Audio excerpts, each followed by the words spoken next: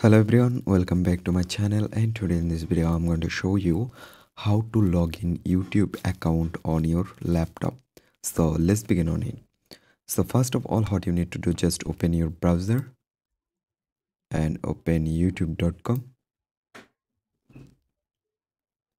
and here you can see YouTube already open. And if you want to log in, you just need to click on the top right corner sign in option. Click here, and right now there have a option. You can use another account from here, or otherwise you can open it and then click on next, and then you need to type your password here,